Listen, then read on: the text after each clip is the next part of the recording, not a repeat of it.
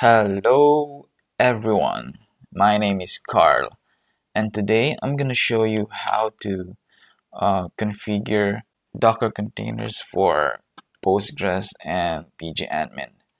These two containers will run under the same bridge network. Here we have demo container DB.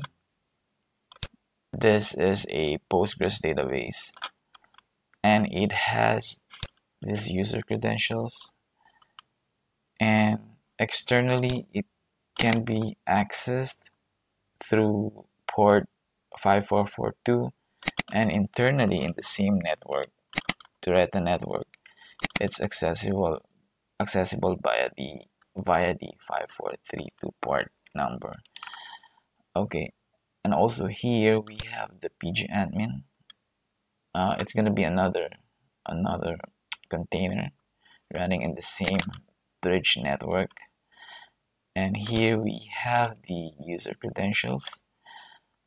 Externally it's gonna be available through port 8889, but internally it's running under port 80. Run this and start up our containers.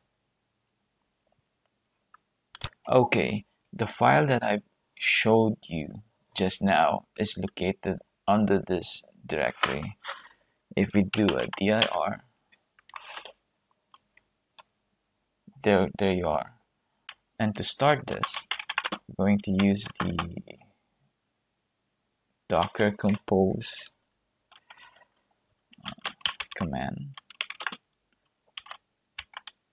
with using the up flag. Okay, now it's creating the network and the volume, and it's starting up both the containers. Okay, now it's starting up the PgAdmin container. As you can see here on the left portion of the command line window. Okay, I think everything is up now. Let's try accessing the PgAdmin. Okay, we're going to access the PgAdmin using the host name localhost and the port 8889.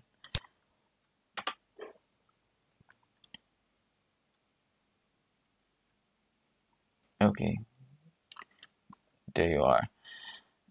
So the user credentials that we need to use are this. So let me copy paste it to the user interface, then log in.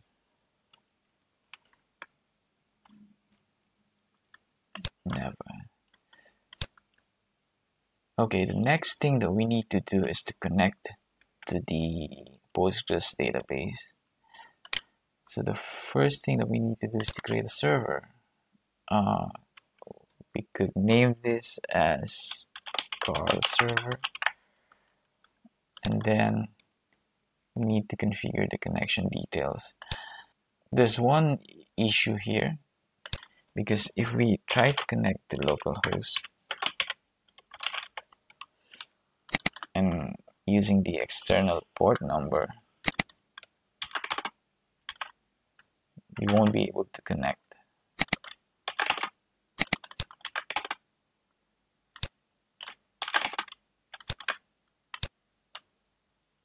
Okay, the reason for this is both the Postgres database and PgAdmin are running in a network, in a virtual network called the bridge network, and they won't be able to access each other externally.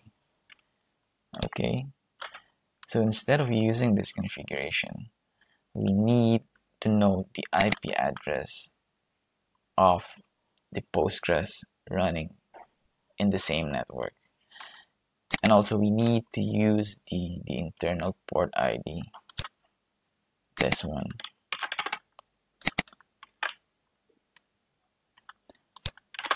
Then we need to know the internal IP address. We can do this using this command. First, we need to list all the running containers to get the container ID of to get the container ID of the Postgres database. Container alias. Okay, as you can see, the first listed item refers to the Postgres database. With the container ID, we can inspect the container and look for the IP address. The way to do this is to use the command docker inspect and the container ID. Then we search for the IP address entry. Usually it's the last IP address entry in the listing. Okay, so the Postgres database is running on this IP address. So let's copy this and go back to our PgAdmin.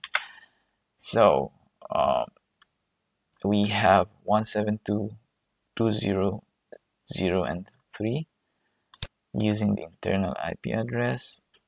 We don't need to change this, but we need to input the correct user credentials. Let's try saving this. Ta-da! It worked. Okay, let's go to the Postgres schema, and we don't have any tables yet. Okay, we can skip that, and yeah, we're good now. And if you want to connect to the Postgres database externally, we could use the external port number and the localhost as host name. There's a configuration that I made previously. This is using IntelliJ data grip, and here this is a sample configuration. Let me open this for you. Okay, so we have localhost 5442, which is the external port, and we're using the same user credentials. Okay, let me just put this in again just to show you. There you are. Okay, then let's click OK and check out the content of this connection. Okay, now it's connected. We can see. Let's try accessing the Turreta database or schema. Now it's visible. Oh, where did it go? Okay, there it is. Schema. Oh, this is kind of weird. Could I refresh this? Oh, okay, my bad. I think it was still loading some data from the database.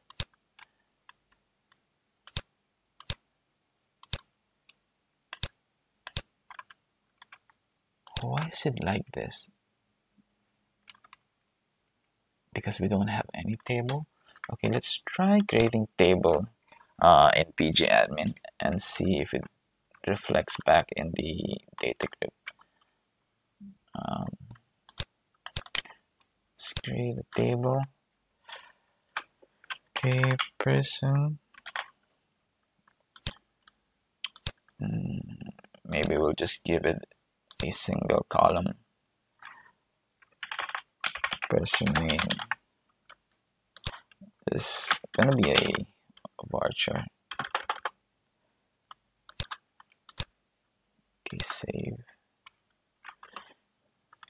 then let's go back to the data grid. Let's refresh this. Hopefully we can see the new table here.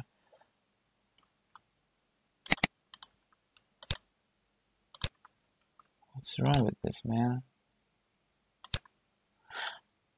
Oh, okay. My bad.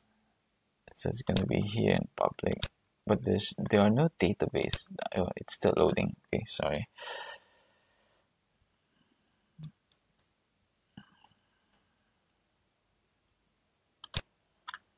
Ah, there you are. We have the person table, the newly created table. Okay, I guess that's all. What else? Oh, I think that's all. Thank you, guys.